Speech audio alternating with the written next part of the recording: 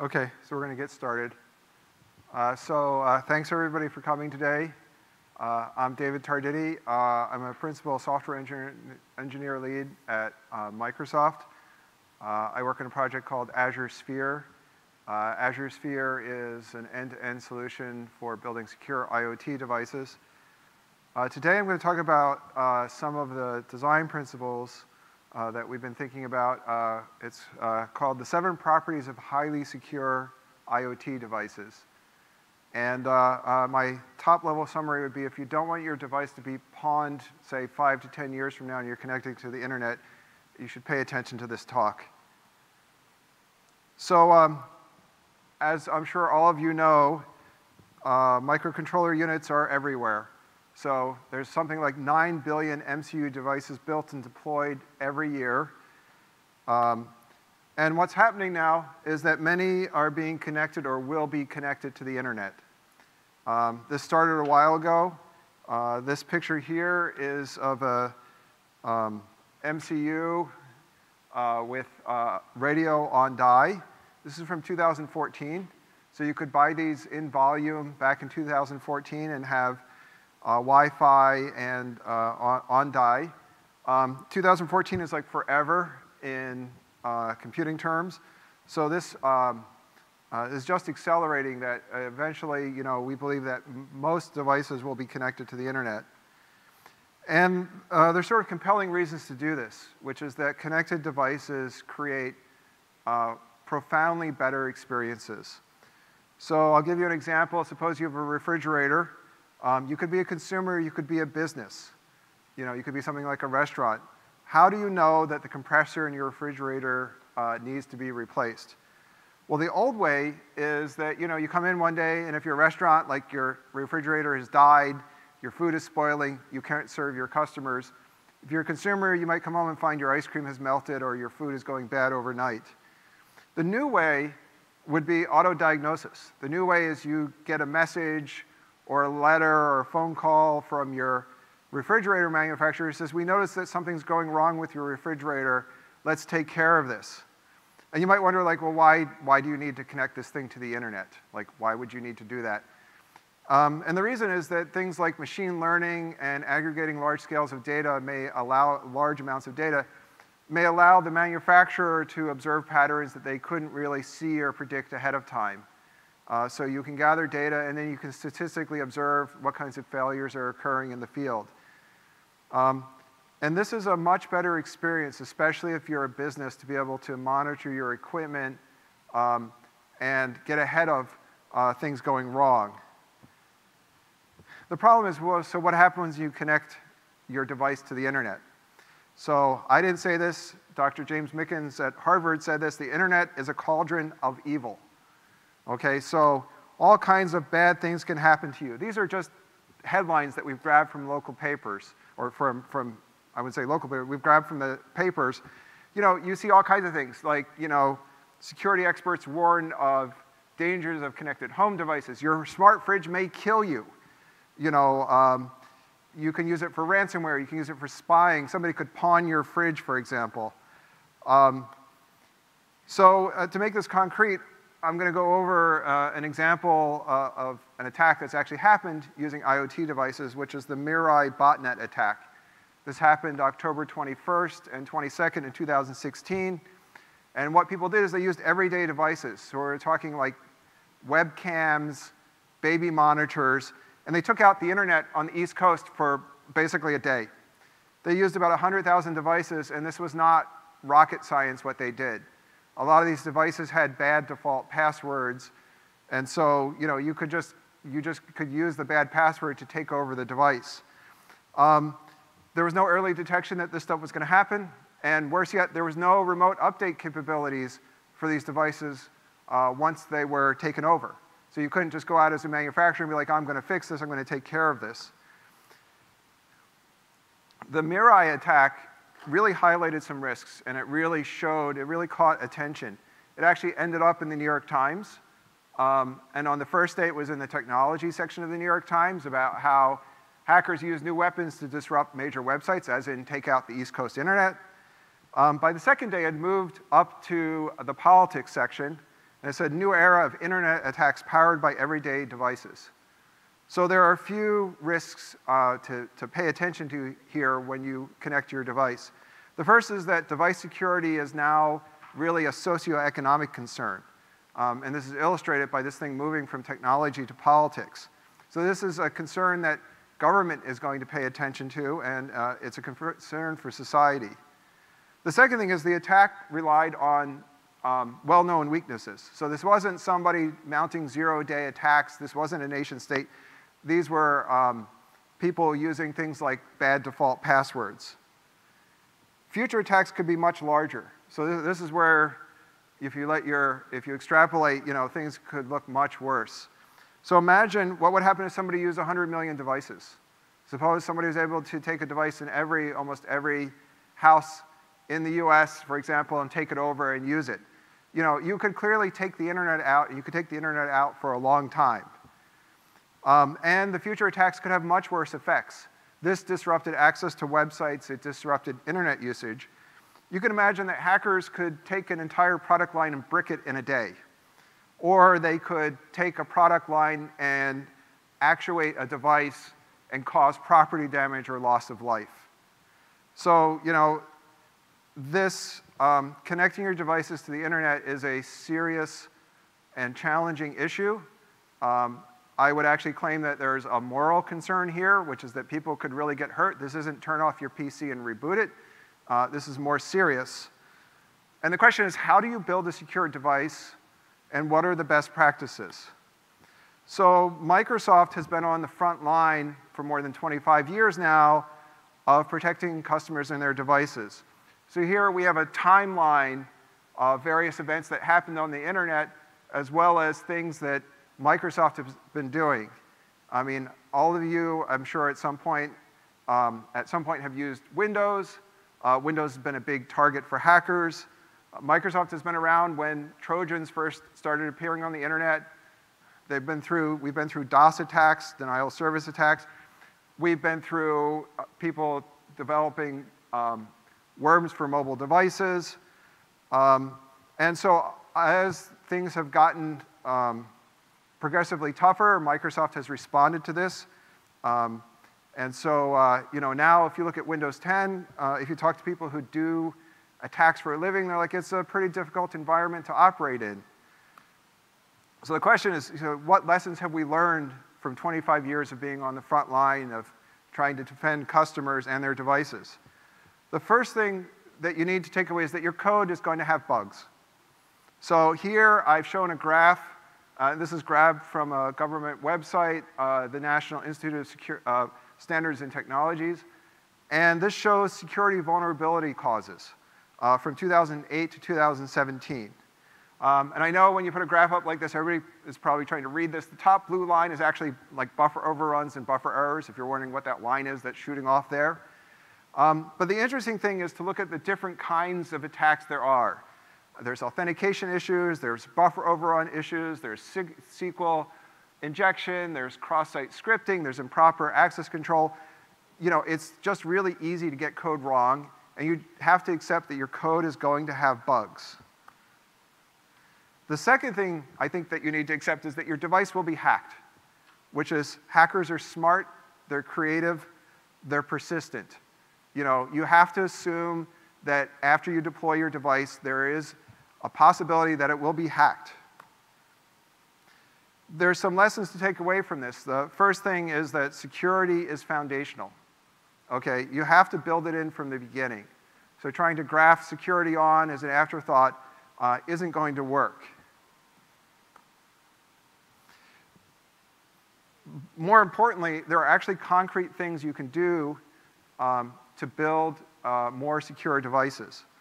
And here I have a list of 7 properties of highly secure IoT devices. If you think there should be 8, I'm interested in hearing about it, but these are the 7 based on what we've distilled from our experience. There's actually a white paper online. These slides are online as well, so you don't have to try to memorize these 7 things. You can go read our white paper, or you can go just look at the slide deck here. The things that you need include hardware root of trust, defense in depth, a small trusted computing base, dynamic compartments, certificate-based authentication, some way of failure reporting, and renewable security. And I'm going to talk through what each one of these things means.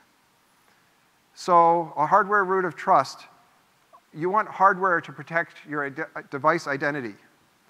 So in practice, what this means is that on your hardware, you want unforgeable cryptographic keys that are generated and protected by the hardware. You might ask, like, why does it have to be done in hardware? Because, well, if you do it in software, at some point, somebody's going to steal the private key, and then you have a problem. The hardware should actually hold the private key, and the public key can be used to establish identity of the device to others. Now, at some point, you have to register the device. This can be done sometime during device manufacturing. But with the private keys in the hardware and protected by the hardware, you have to mount a physical attack on the hardware to get those private keys. And in many cases, you would probably destroy the hardware in trying to extract those private keys.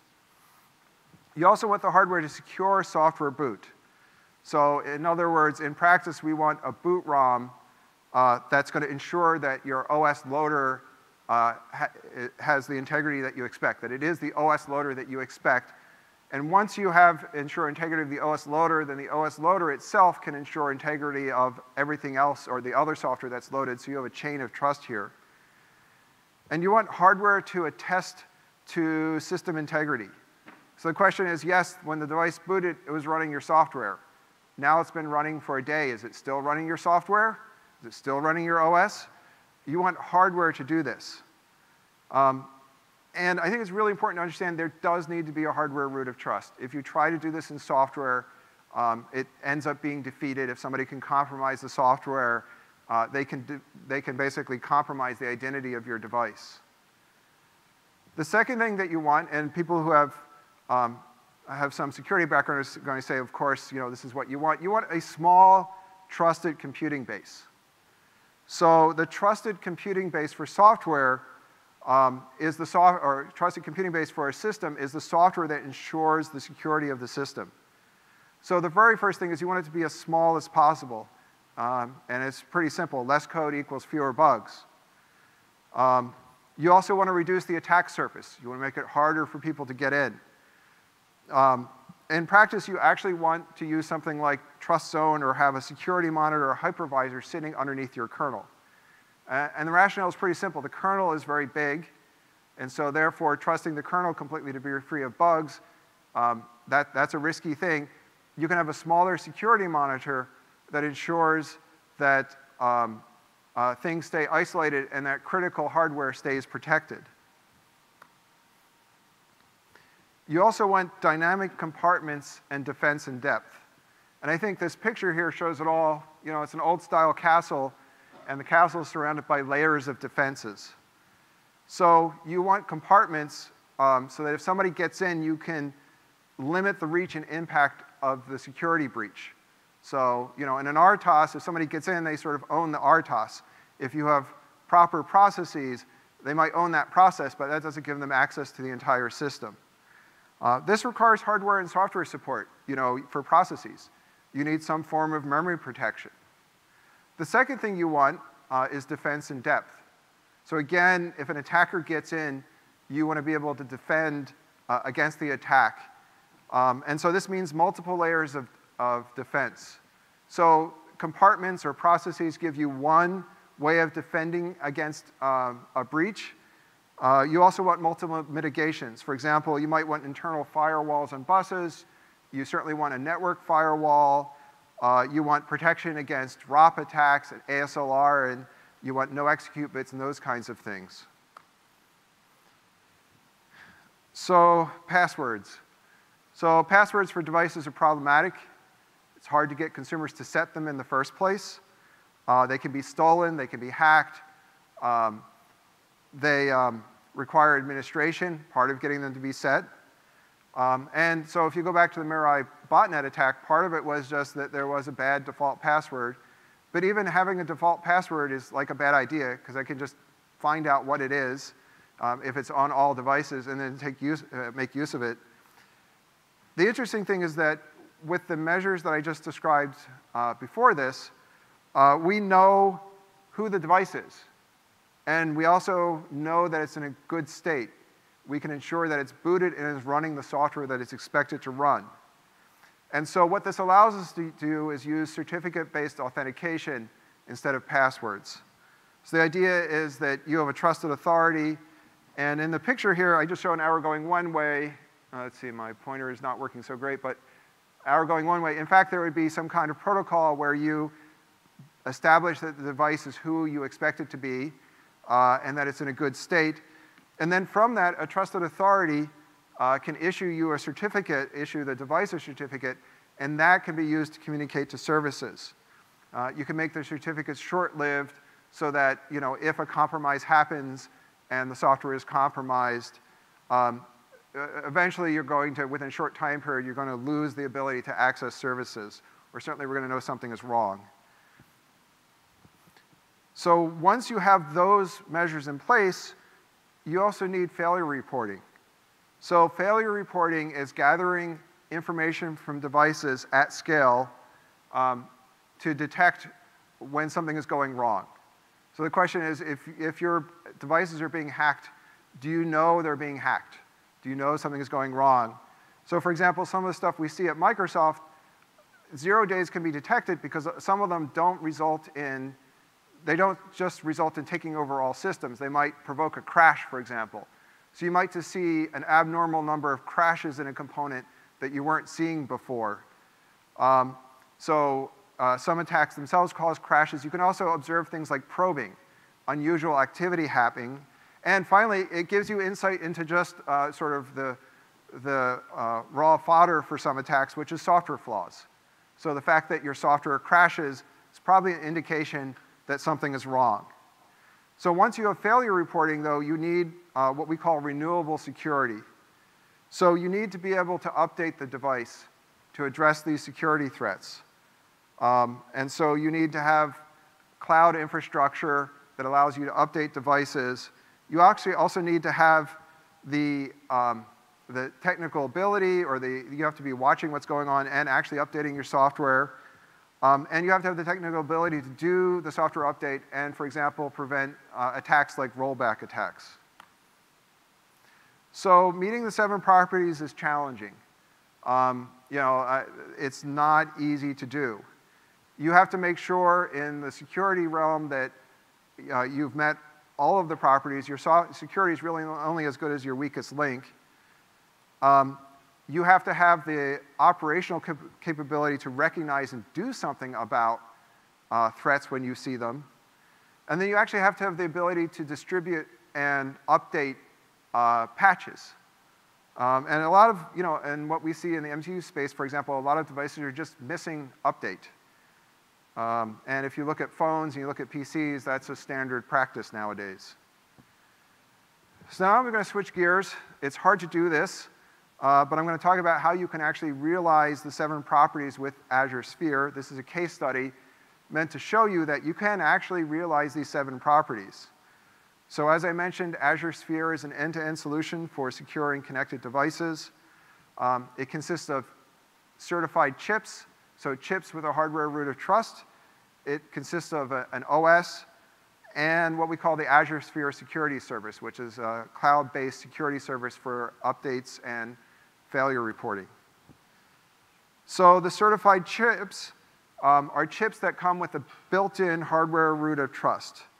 And the hardware root of trust is created based on Microsoft's learnings from securing 3 generations of Xbox consoles. So Azure Sphere actually defines a template for secured chips. I'll talk about the first chip that is shipping, which is the MediaTek MT3620. And this isn't vaporware, this isn't slideware. There are dev kits available now. You can go to this link if you want to find out how to get one. So the MT3620 has an internet connection. It has a Cortex-M processor, which is what you would traditionally see on a lot of MCUs, and this is for real-time software. But then it has what we call the Microsoft Pluton subsystem. So the Microsoft Pluton subsystem actually provides the hardware root of trust. So in the Pluton subsystem, that's where the private keys are generated and maintained, for example. And then, of course, this is a crossover MCU, so we have a Cortex A processor in here for general purpose computing. This chip has 4 megabytes of SRAM on it and 16 megabytes of flash.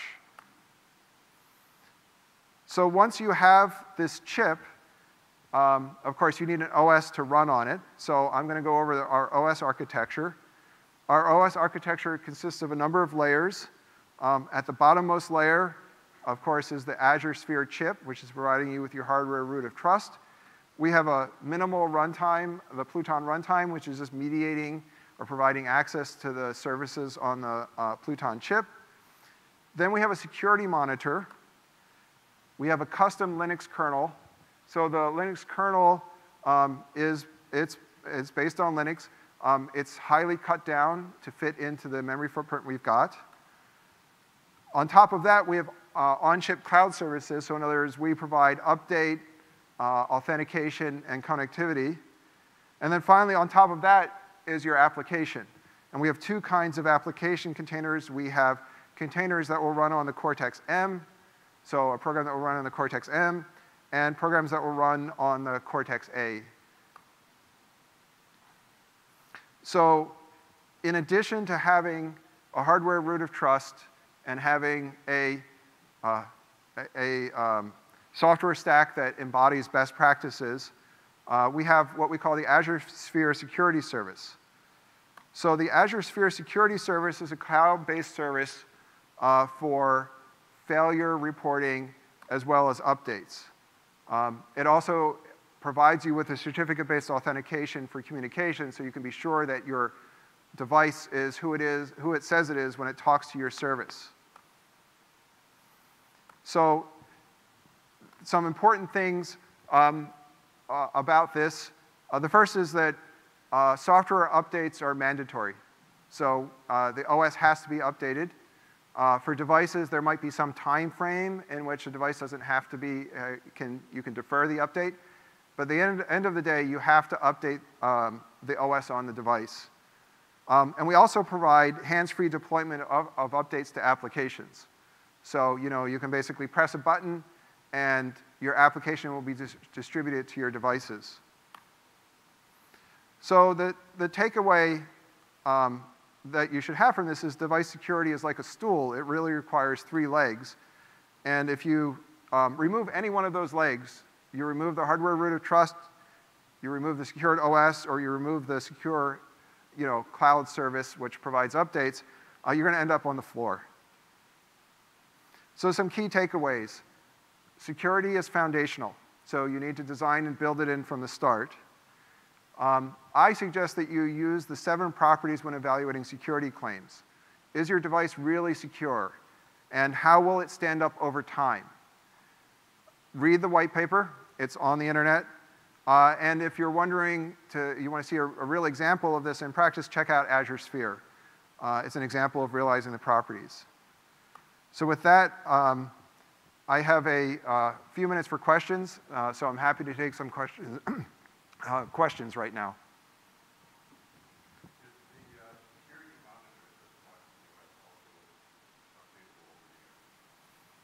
I don't know. I can defer to Ryan, who would know that answer.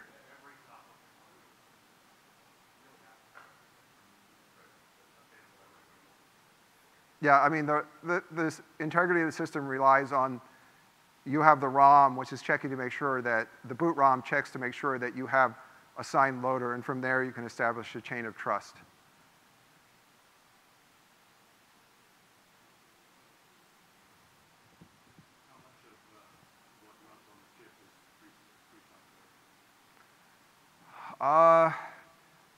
Let's see. So obviously, the Linux kernel is free software and open source.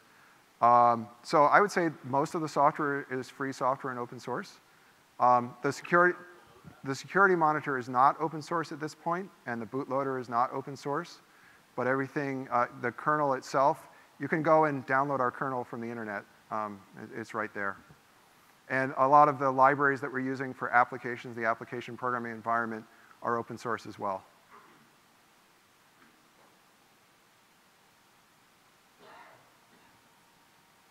Okay, any other questions? Oh. So I have a question. Software is renewable, but hardware, hardware-based root of trust over time, we've now seen that hardware can find bugs 10 years out. What are your thoughts on things we can do about that? Oh, I'm sorry. What was the? So hardware root of trust, even hardware can have bugs that we find out 10 years after it's shipped. But unlike software, it's not renewable. What are your thoughts on? That's a tough one. I mean, Spectre is, I'm sure, what's in your mind. You really have to try to. So there's some things in the chip that I didn't mention, first of all, which is there are internal firewalls and things like that. So there's more protection in there than I mentioned. At the end of the day, you really need to try to physically isolate things. So I think my thoughts are basically that's where having a secure core, like why do we have a separate core for this, the subsystem as opposed to relying on a general purpose chip? It's because that's harder to attack. So I think, thinking about hardware and thinking about in your design of hardware points where secrets could be exposed or information could be leaked is an important thing. And I think physical separation is a good thing.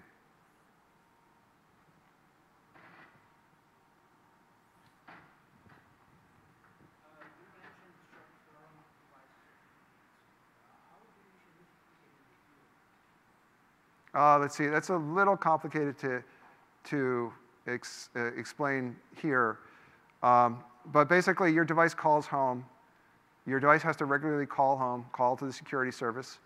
And with Azure Sphere, by the way, you have to use the security service just for the security parts. If you want to hook the thing up to Amazon Cloud, you can. But your device has to call home regularly, and then we have to issue a new certificate. So it is an interesting challenge in that we're issuing lots of certificates. But the key thing is that your device calls home to the security service and establishes its identity. The security service establishes it is who it claims to be. It's a registered device, and it's running the software that's expected to run. One of the things that can happen is that you may find that, in fact, the usual concern would be your device sits in a box for like 2 years, and then somebody powers it up. So you may find when you call home that, in fact, you do need to do an update. That's basically how it works.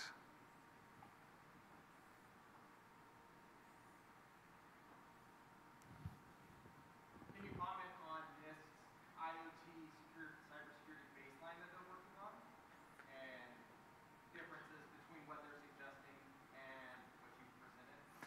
I know they're working on the baseline. I'm not super familiar with it, so I don't think I can give you a good answer on that.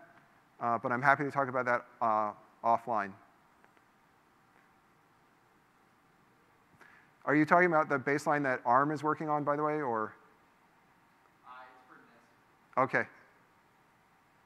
I mean, I think hopefully we're involved in some of those discussions, but I'm happy to talk with you offline about that.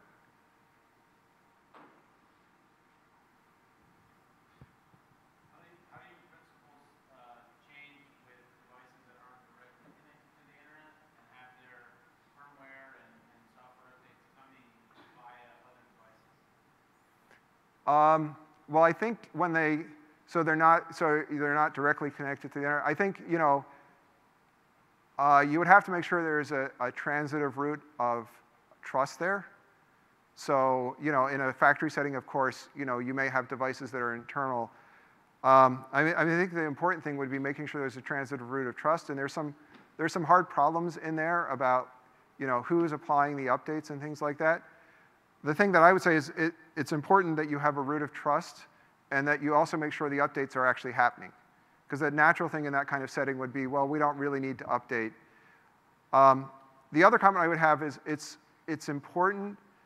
Let's see. I mean, there's this scenario about you have some other device. Maybe you're on a secure network or something of that form.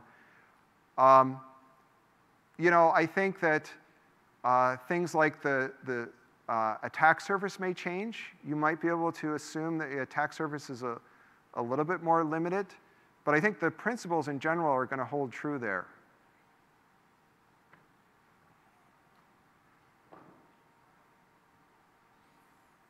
OK, so I'll be around. Any more questions? Okay, thanks you guys. Thanks for attending. I'll be around up here to chat after the talk.